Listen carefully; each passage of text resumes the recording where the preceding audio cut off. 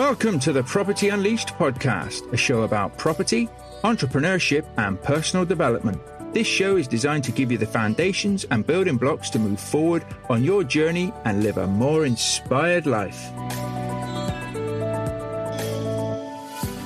Hello and welcome to the Property Unleashed podcast. I'm your host, Mark Fitzgerald, and as always, it is superb to have you joining me here today. So, we've got a belter on our hands, as I like to say. But before we start, have you taken advantage of the free resources that I offer you? If you haven't and you would like a deal analyzing spreadsheet to help you stack those deals, or you would like a 10-step guide on how to get started in rent to rent, or maybe you just need help planning on my 90-day planner, go to the show notes, click on the links and download it for yourself. And then let me know if it's helped you and how it's helped you, because that's what that is all about. If you're not on iTunes or you cannot see the show notes, then look me up on Facebook or Instagram. Click on the link in my bio and you will have access to be able to download those there as well. They're not there forever. So while they're there, and they are at the moment of the recording of this, so it's well worth having a look. And if spreadsheets and PDF are not your thing, then please feel free to click the link in the show notes and bio as well. And you can watch my 3-part Getting Started in Rent to Rent and Making Money from Property That You Do Not Own videos series as well. So that is there for you to download and to get the most from. And I have to say, even though I am saying it myself, they are pretty darn good. So have a little look. Tell me what you think, and if I can help you or I have helped you with any of these, then let me know. Drop me a line, drop me a message. I am here to help. I love seeing other people succeed. Go over and get them now. And if they aren't available, there will be some other brilliant little freebies there for you. I used to learn from others who offered these sort of resources when I started out in property. So I am now doing the same and helping people along the way. So let's move on.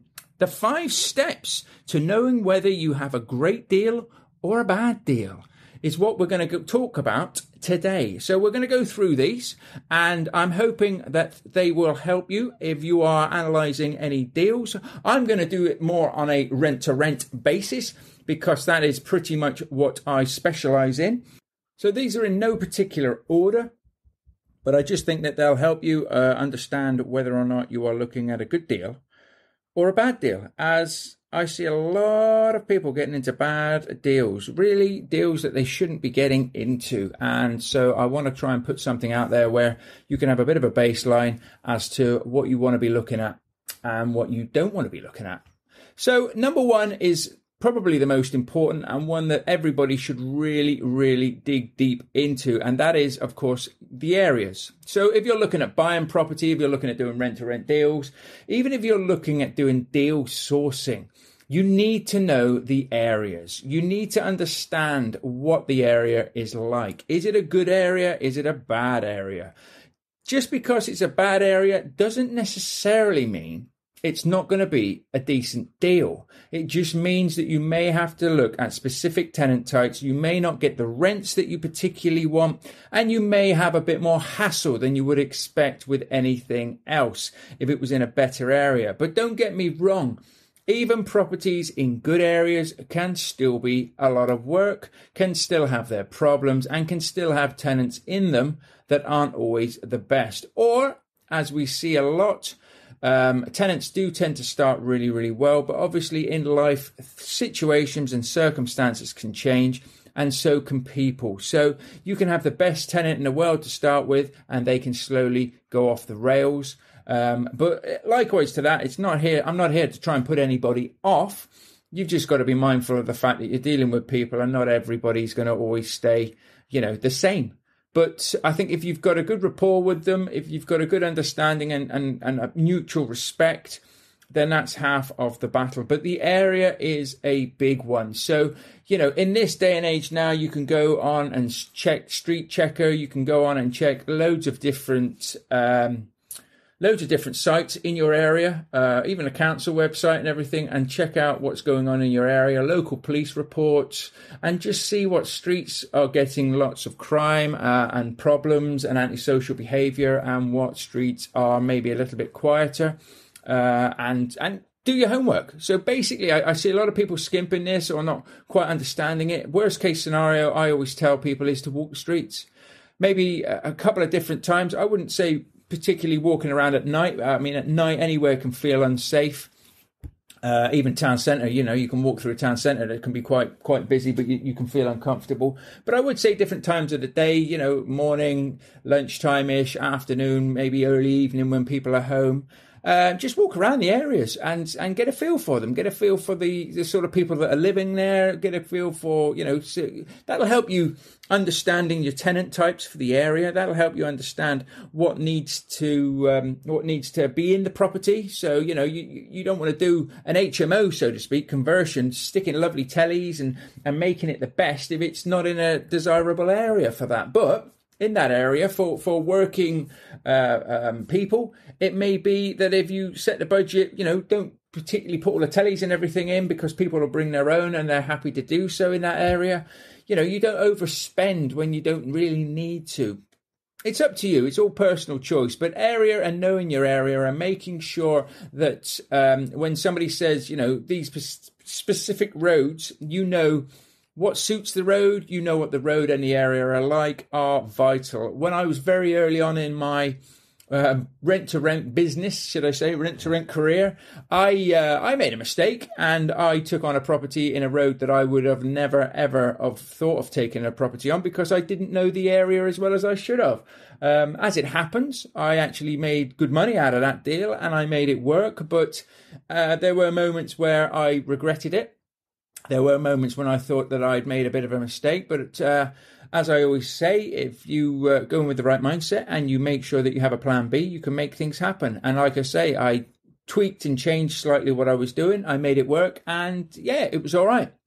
But I'm trying to help you guys so that you don't do the same sort of mistakes, and that's really what it's all about, through experience. So know your area. Make sure you dig deep on your area and you are the professional of your area. Number 2. Numbers. Know your numbers. Know what profit you want to be getting. If you're doing rent to rent, know what profit you want to be getting from the size of each property. Know your rents. Know that for a fact that if you've got a 5-bed property and your rents are £700 a month, but you're only making £500 profit, that you're going to lose money. You're going to lose money somewhere along the line when you've got a void. And that's not a good deal. That's not a deal you want to be taking on. You want at least at the very minimum, your profit to cover one room void, if you have one, at the very least. But I see a lot of people not really understanding the numbers. Fudging the numbers is another big one. So you can get hold of a spreadsheet. You can use my spreadsheet if you want to. You can download it here. You can put all the numbers in, but don't try and manipulate numbers to work. If there's a certain ceiling for rooms in your area, don't do a deal trying to get higher rents. Yes, you may be able to achieve higher rents, and that is a bonus. So have that done as a bonus, but always go in with the worst case scenario that your room rents will be whatever the standard room rents are for the area. If your numbers stack doing that, you're onto a good deal, not a bad deal. But if you have to rely on putting those rents up to actually make the deal work, it's a bad deal, and one that you need to think twice about doing, just in case in that area you cannot let the rooms because they're just overpriced. And the people who live in that area do not want to pay, even if they're the nicest rooms in the world, that sort of rent each month. So just know your numbers, know when a deal stacks up and when it doesn't. If you're going to put money into any deals, you're going to do any refurbs on any deals, you need to make sure you know exactly how long it's going to take you to get your money back. Because while you're waiting for your returns, you're not actually making any money, if that makes sense. If you put £5,000 into a property and it's going to take you 5 months to get your £5,000 back, then you're not making any money until that time. So you need to factor that into the deal. Is it a good deal or a bad deal? Now, sometimes what people look at is maybe looking at getting their £5,000 back at the end of the term. So if you've got a 5-year contract, you could say, well, I'm going to cash flow this, and in the last 5 months of the contract before we either negotiate and carry on or we give the property back, I am going to look at making my $5,000 back then. So I am cash flowing from the word go, or I'm going to pay myself a percentage back each month. All of those are fine, but just make sure that you've worked the numbers and you know exactly what it is you plan on doing. So number 3, we are going to say is tenants. And when I say tenants, are they a deal breaker?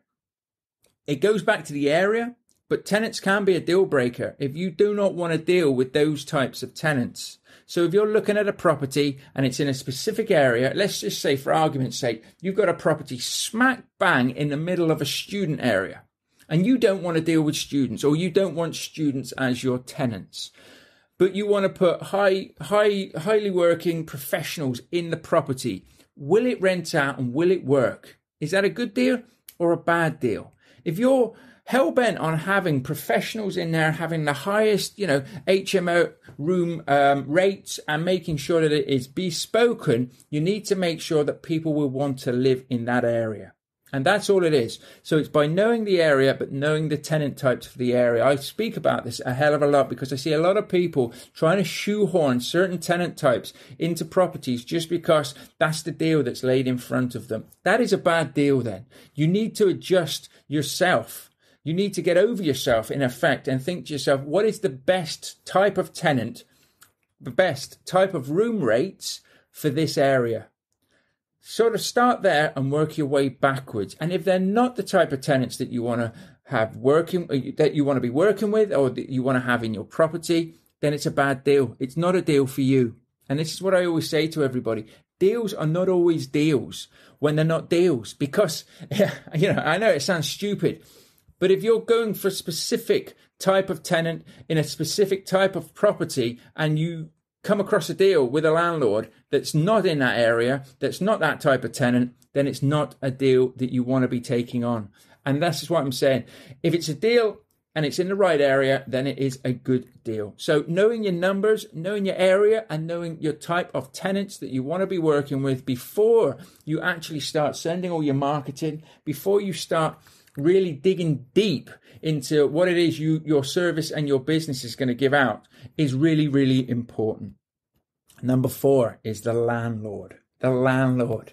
You may say, well, I'm not going to have many dealings with the landlord. If we're doing rent to rent, won't he leave us to it? In most cases, yes. If you're doing a good job and you're getting out there and you're getting it sorted and you're getting it done, they will leave you to it. And that is what we want.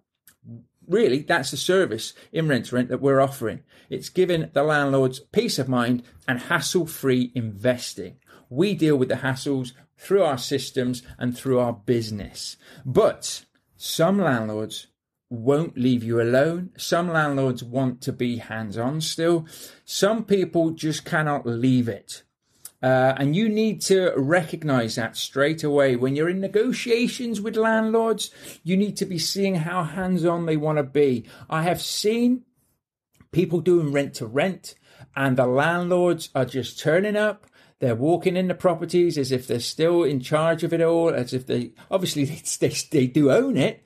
But you've also got to think of your tenants. Your tenants do need space. They are paying to live in this property, not to be hassled and have people wandering around them all the time. Yeah, checkups are good.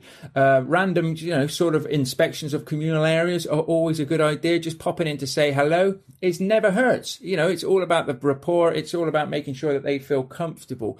But having a landlord looking over your shoulder, or even just a difficult person, people out there can be very difficult. If you've got a landlord that is just awkward, won't answer your calls when you need them to do something, or you're forever chasing and they're just difficult people. You need to take that into account. Is this a good deal or a bad deal? If you want a landlord to be hands-on and around, that's great. But if you don't, then you need to look for the red flags. You need to make sure that you're not getting into bed or doing a deal with these people that maybe last 5 years that's going to make it a living hell. I haven't ever seen anybody in that situation where it is actually a living hell, but I have seen it where after a while, some boundaries and some ground rules have had to be sort of renegotiated with the landlords. So talk about this when you're negotiating. Obviously, don't talk about this at the viewings and things. You don't want to be doing all of this early on. But as you start to get the numbers going, if you've agreed a fee, agreed numbers, sort of talk about what your expectations are to them, and also talk about what their expectations are. So, it is all about us being left to look after the property, to make sure that it's run and it's sufficient. We can do you quarterly reports with pictures and things if you would like of the property. So at the end of the day, you're getting your money's worth, because that's the service that we provide. We can't have you just wandering backwards and forwards in and out of the property. So do make sure these are people that you want to work with. And of course, lastly, number 5 is the property itself. I see a lot of people, and this is why I am out here trying to warn people, looking at rent-to-rent deals, looking at deal sourcing deals, and the properties just are not. Now, if you're going to do a refurb and you're going to put some money into it, it doesn't really matter if you're looking at changing a few bits and bobs, new bathrooms, maybe rearranging a few partition walls and stuff like that. If you go in with the mentality or with the plan of doing that, then that's fine. But if you're going to be basically taking it on, sprucing it up a bit, and you walk in and your first impression is these rooms are a little bit small, and I have seen quite nice properties, but with small bedrooms, because they've tried to get en suites in all of the different rooms, and it just makes it feel a little bit pokey. That's your first impression. That's going to be your tenant's first impression. Now, you can dress these up and you can still make them work. And I have properties with relatively small rooms that rent out very, very well. But again, it goes back to knowing your area, your tenant type, and what their expectations are. Obviously, the more room you can give people, the better the rooms will rent out, the quicker they'll rent out, and also the tenants will probably stay longer because they've got plenty of room to maneuver and to live. But if you go in and the layout isn't very good, or there's maybe 4 rooms sharing a bathroom between them all, now that can work in some areas and certainly works in student areas. But I do find more and more people who share bathrooms are more than happy to share it with another person, or maybe 3 maximum. But when you start going to 4, you need to have a pretty big bathroom and maybe even a side toilet or something like that, because obviously that's a lot of people going in, having showers, doing what's what. And if you're left hanging and you need a toilet every now and again, then you're not going to enjoy living there, are you? So these are all things to look at. So the property and the layouts are very good. I always look at the layout of the property first. So I've been in a lot of properties that are very ran down, that don't look very good, but I always look at the layout and I think to myself, if this layout is pretty much sound, it just needs some carpets, it just needs some painting and maybe some new furniture, then I would look potentially at offering on that deal, because I think it is a deal. It's not a bad deal, but if the layout is a bit pokey, is a bit is not quite right to start with, then it's a bad deal. Then it's not really one you want to be getting into. Just because it may be your first opportunity to do a deal doesn't mean it's a good deal. So I've laid out the 5 areas there that I look for on whether it's a good deal or a bad deal. What I always say to people is plan it out yourself and know what you're looking for, so that when you actually do walk through the door of these properties, you can run through your own little check sheet to say, I like this, what's the landlord like? Whilst you're doing viewings, I would write things down, I would make notes, and I would sort of lay it out as well, so it's easy for you just to write down notes for the living room, for the kitchen, for the bathrooms, and all of that sort of thing. Sort of have some boxes that you can just scribble your notes into. If you're anything like me, which hopefully you're not, I used to scribble all my notes down on my sheets, and then I would find that I didn't actually know what I was looking at or referring to with the particular comments that I would write down. So, by having it all laid out, which I do now, so that I can just say, bedroom 1, right, I'll just write down what I can see in there, bedroom 2, bedroom 3. If you're looking at an 8 bed, and let's just say bedroom 6 and bedroom 8 have got issues, you write those down under those columns. When you get home or when you're doing your deal stacking, exactly what you're looking at. It just makes life a little bit easier. So any bad deals in property can potentially be turned into good deals if you are surrounded by the right people that can support you and help you and point you in the right direction, or maybe yourself. And it is about making sure that you're going to be doing good deals. Don't always offer on everything that you see. If it doesn't feel right, it's not right. There's always another deal around the corner. It's not like we're absolutely struggling to find deals. They are there. We've just got to be out there actively searching for them, actively out there marketing for them and pushing forward in what we're doing. And by having a good plan and a good base to know exactly what you're looking for and what you're looking at, you'll put yourself on the right track to success. So guys, that leads to the end of this episode. Again, thank you very much for joining me. Reach out on social media if you have any questions. Come and join us in the Rent to Rent Business Builder Facebook group on Facebook, obviously. And come and say hello there. And at the end of the day, I will be back next week with some more exciting episodes. Use the free resources that I'm offering to you because they won't be there forever. And like I say, if you use them and you get some value from them, reach out to me, let me know. And let me know how they've helped you, because that's what it's all about. That's what the podcast is all about. That's what I'm here to do. So guys, take care. Keep focusing on that vision. Keep moving forward. And I shall see you all next week. Bye for now. Thank you for listening, guys. I hope you've enjoyed this episode. Please subscribe and share the podcast with others. And if you could take a minute to leave the show a review, that would really mean a lot to me as well. Lastly, why not head over to the Property Unleashed Facebook group? And if you do, I'll see you there. Take care and make sure you keep focusing on your vision. Bye for now.